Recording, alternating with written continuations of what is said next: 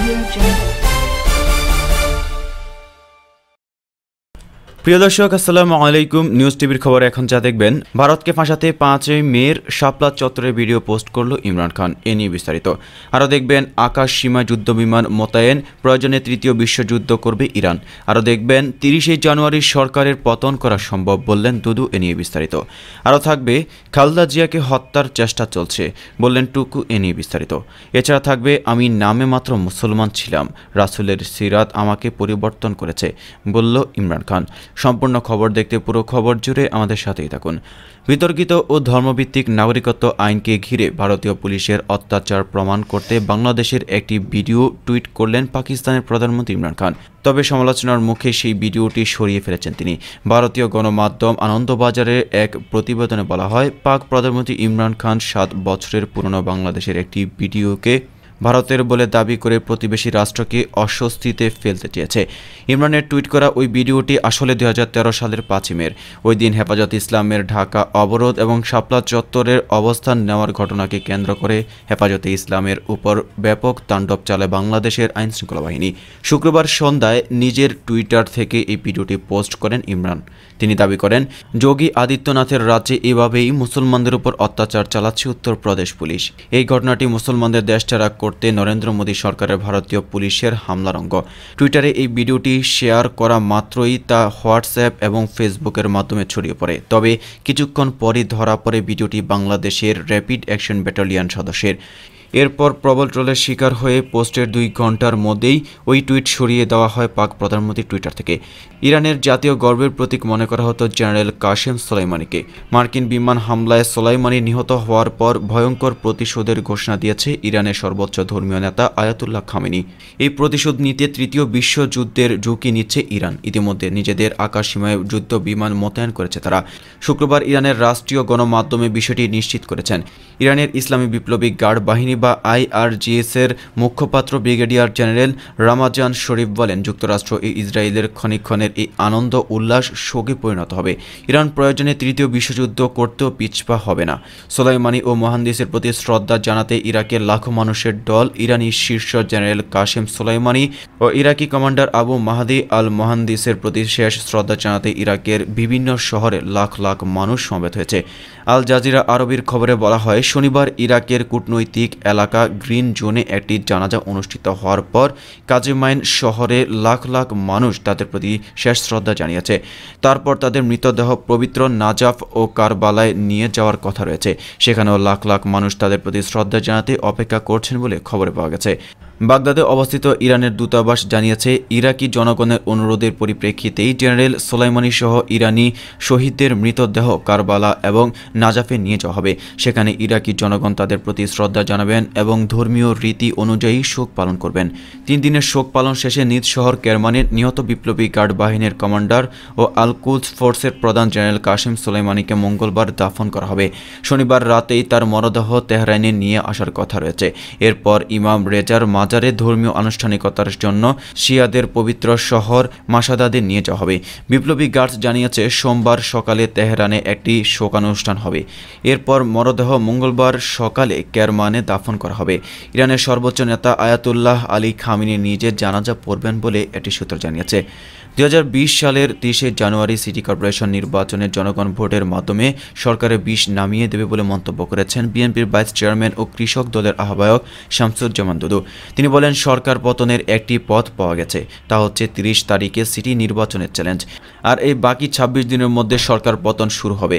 রবিবার জাতীয় প্রেসক্লাবের জহুর হোসেন চৌধুরী হলে জিয়া পরিষদের উদ্যোগে বিএনপি চেয়ারপারসনের উপদেষ্টা, জিয়া পরিষদের প্রতিষ্ঠাতা চেয়ারম্যান কবির মুরাদের স্মরণে নাগরিক স্মরণ সভায় তিনি কথা বলেন। শামসুজ্জামান দুদু বলেন, অনেকেই বলেন কর্মসূচি দেন, রাস্তায় নামেন। কয়েকদিন ধরে আমার মনে হচ্ছে সরকার পতনের একটি পথ পাওয়া গিয়েছে, তা হচ্ছে আজ 4 তারিখ আর সিটি কর্পোরেশন নির্বাচন হচ্ছে 30 তারিখ। আর এই 4 থেকে 30 তারিখ অর্থাৎ 26 দিনের মধ্যে সরকার পতন করা সম্ভব। তিনি বলেন, কিভাবে সম্ভব? তাহলে আপনারা সবাই ভোট দিতে যাবেন, রাস্তায় নামেন। এই রাজধানীতে বিএনপির কমপক্ষে 30 থেকে 40 লাখ ভোটার ও সমর্থক আছে। বিএনপি ও অঙ্গ সংগঠনের কমিটিভুক্ত আছে প্রায় 2.5 লাখ। সবাইকে নামান। এটা ভাবেন আপনি নিচে নামলে ঢাকাবাসীও নামবে এবং এই ঢাকা শহরকে ঘিরে রাখবে। বিএনপির এই নেতা বলেন, চোর ঠেকানোর মতো করে ঠেকাতে হবে। তাহলে যে সমাবেশ হবে এই সমাবেশের মাধ্যমে সরকারকে নাড়িয়ে দেওয়া যাবে, পতনও করতে পারে। তাই এই কয়দিন আর কেউ বলবেন না কর্মসূচি দেন, কারণ কর্মসূচি দেওয়া হয়ে গেছে, ফলাফল 30 তারিখ। এটা চ্যালেঞ্জ হিসেবে নেন যে একটি নির্বাচন একটি সরকারকে কতটা বিপদে ফেলতে পারে। 30 তারিখে বিষ নামিয়ে দেব সরকারের, এটা মাথায় নেন, তাহলেই কবির মুরাদের প্রতি শ্রদ্ধা জানানো হবে, বেগম খালেদা জিয়াকে মুক্ত করা হবে।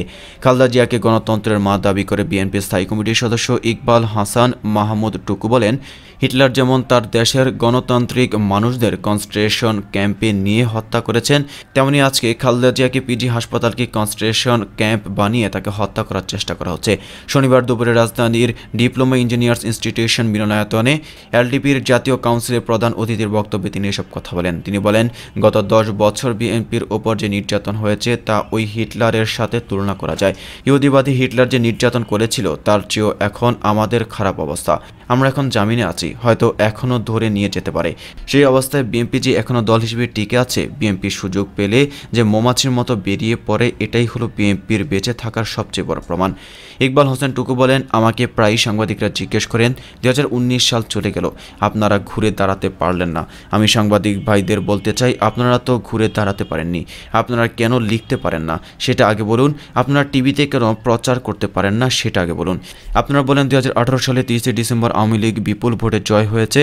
আমার কাছে মনে হয় যে কত ভয়ে আপনারা থাকেন যে সত্যটাকে সত্য বলতে পারেন না। 29 ডিসেম্বর রাতে কিভাবে সারা দেশে কারফিউ দিয়ে ভোট কেটে নিল সে কথাটা বলার কোনো সাহস কোনো টেলিভিশন কেন্দ্রের নাই। ওবায়দুল কাদেরের বক্তব্যের সমালোচনা করে তিনি বলেন, 60-এর দশকে আমরা একসঙ্গে আন্দোলন করেছি। ওবায়দুল কাদের কি ছিল তা আমরা জানি। তিনি সারাক্ষণ বলেন বিএনপি নাই, বিএনপি নাই, বিএনপি 10%। তো বিএনপি যদি নাই থাকে তাহলে বিএনপির জন্য যে এনার্জি ক্ষয় করে, এই এনার্জিটা ওই যে অর্থমন্ত্রী বলছেন এলাকায় গিয়ে গাড়ির গ্লাস খুলতে পারে না, সেখানে গিয়ে কাজে লাগায় না কেন? খামাখা এই বিএনপির পেছনে সময় নষ্ট করে লাভ কি? পাকিস্তানের প্রধানমন্ত্রী ইমরান খান বলছেন, আমি একজন নামে মাত্র মুসলিম ছিলাম। বাবা আমাকে ডেকে ডেকে জুমা পড়াতে নিয়ে যেত। যখন রাসূলুল্লাহ সাল্লাল্লাহু আলাইহি ওয়াসাল্লামের জীবনী পড়া আরম্ভ করলাম, আমার জীবনে পরিবর্তন আসা শুরু করলো। মঙ্গলবার ইসলামাবাদে রাসূলুল্লাহ সাল্লাল্লাহু আলাইহি ওয়াসাল্লামের সিরাত শীর্ষক সেমিনারে নিজের বক্তব্য দানকালে ইমরান খান বলেন, আমি যখন ক্রিকেট খেলছিলাম তখন বশির নামের একজন বুজুর্গের সাথে সাক্ষাৎ হয়। ওই বুজুর্গ আমাকে দিনের প্রতি উদ্বুদ্ধ করতেন। তিনি আমার ইমানি রাস্তায় সমস্যাগুলো দূর করেছেন। তিনি বলতেন, কোরআনের সঠিক বুঝ অন্তরে তখনই আসবে যখন অন্তরে ইমানের আলো থাকবে। বুজুর্গ আমাকে বলতেন, যখন আল্লাহর উপর বিশ্বাস চলে আসে তখন জীবনের পরিবর্তন এমনি শুরু হয়ে যায়।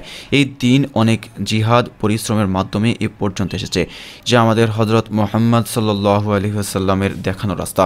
জীবনে দুটি রাস্তা হয়ে থাকে, একটি নিজের চলার পথ, আরেকটি মানুষকে দায়িত্বশীল বানায়। উনি খুব বেশি এই কথাটা বলতেন। রাসূলুল্লাহ সাল্লাল্লাহু আলাইহি ওয়াসাল্লাম বলেছেন যে সফলতা রাষ্ট্র ক্ষমতার মধ্যে নেই, সফলতা অনুভূতি ও দয়ার মাধ্যমে তৈরি হয়। ইমরান খান বলেন, আমরা উচ্চ শিক্ষার্থী বিশেষ করে 3টি বিশ্ববিদ্যালয়ে রাসূলের সিরাতকে পাঠ্যসূচিতে অন্তর্ভুক্ত করেছি। বদর যুদ্ধের 11 বছর পর রোমানরা খালিদ ইবনে ওয়ালিদের পায়ের নিচে এসে পতিত হয়। রাসূলুল্লাহ সাল্লাল্লাহু আলাইহি ওয়াসাল্লাম এত মহান নেতা ছিলেন যে মাত্র 11 বছরে মুসলমানদেরকে পরাশক্তিতে পরিণত করেছেন। বিজ্ঞানীরা রিসার্চ করা শুরু করেছে রাসূলুল্লাহ সাল্লাল্লাহু আলাইহি ওয়াসাল্লাম কিভাবে এত দ্রুত মানুষকে পরিবর্তন করেছেন। শেষ নবী হযরত মুহাম্মদ সাল্লাল্লাহু আলাইহি ওয়াসাল্লামকে আল্লাহ তাআলা রাহমাতুল লিল আলামিন বলে আখ্যায়িত করেছেন। আল্লাহর রাসূল সাল্লাল্লাহু আলাইহি ওয়াসাল্লাম সারা জীবনীকে ইতিহাসের অংশ বানিয়ে রেখেছেন। আমি বর্তমান যুবকদের উদ্দেশ্য করে বলবো, রাসূলুল্লাহ সাল্লাল্লাহু আলাইহি ওয়াসাল্লাম কিভাবে সাধারণ মানুষকে মহামানবে পরিণত করেছেন তা অনুসরণ করুন। এই পর্যন্ত কোনো মানুষ এমন করে দেখাতে পারে না যা আমাদের নবী করে গেছেন।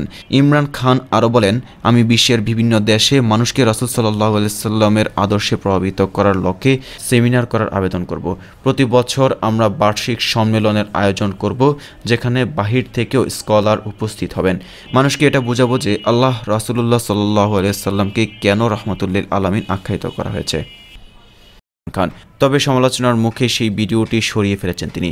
ভারতীয় গণমাধ্যম আনন্দবাজারের এক প্রতিবেদনে বলা হয়, পাক প্রধানমন্ত্রী ইমরান খান 7 বছরের পুরনো বাংলাদেশের একটি ভিডিওকে ভারতের বলে দাবি করে প্রতিবেশী রাষ্ট্রকে অস্বস্তিতে ফেলতে চেয়েছে। ইমরানের টুইট করা ওই ভিডিওটি আসলে 2013 সালের 5 মে। ওই দিন হেফাজতে ইসলামের ঢাকা অবরোধ এবং শাপলা চত্বরের অবস্থান নেওয়ার ঘটনাকে কেন্দ্র করে হেফাজতে ইসলামের উপর ব্যাপক তাণ্ডব চালায় বাংলাদেশের আইনশৃঙ্খলা বাহিনী। শুক্রবার সন্ধ্যায় নিজের টুইটার থেকে এই ভিডিওটি পোস্ট করেন ইমরান। তিনি দাবি করেন, যোগী আদিত্যনাথের রাজ্যে এভাবেই মুসলমানদের উপর অত্যাচার চালাচ্ছে উত্তরপ্রদেশ পুলিশ।